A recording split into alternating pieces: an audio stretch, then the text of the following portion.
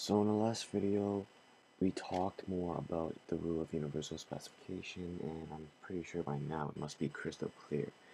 So we're going to move on and we're going to talk about the rule of universal generalization. Now, if an open statement Px is proved to be true when x is replaced by any arbitrary chosen element C from our universe, then universally quantified statement AXPX is true.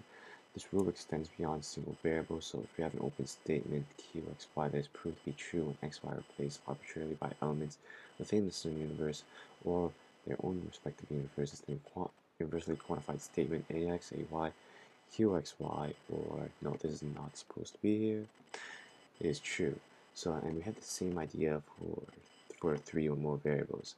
So pretty much what this is all about is, for the rule of universal generalization, if you pick some element x, per se, and it is true for an open statement px, so this then universally this quantified statement axpx is true because whatever x you pick from that universe, when it is compared or used in that open statement, it is always true. So it's a universally true statement. It's a quantified statement for AXPX is true.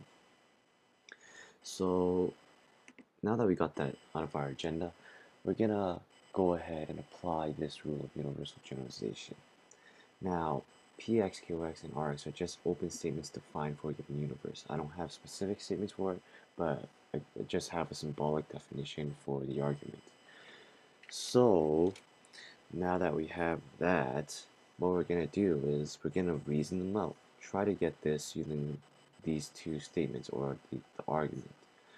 Now, of course, we're going to start with whatever looks right. So, because all we need at the end result, all we need for step 6 is we need to end up with this. We can use whatever we want to within this argument to get to that. So we're just going to start off with the first one, with AX PX implies QX. And the reason for this is it's a premise. And we're going to use some arbitrary statements. So let's say C. So we're going to use PC implies QC.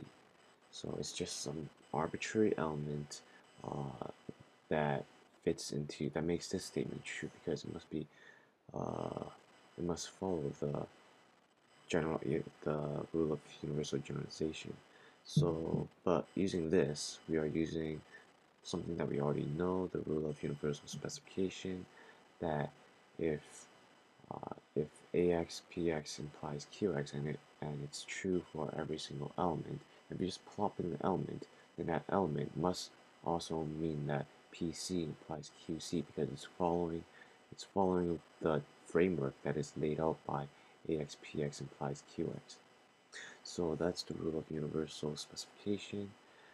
Next, we're going to use the second given statement, AX QX implies RX. And this is a premise. And again, we're going to use our rule of universal specification for 4. So we have QC implies RC. And what do you know? PC implies QC, QC implies RC. That must mean that PC implies RC. And that would be using 2 and 4 and syllogism, the rule of syllogism. And this would be using step 3, that would be using step 1.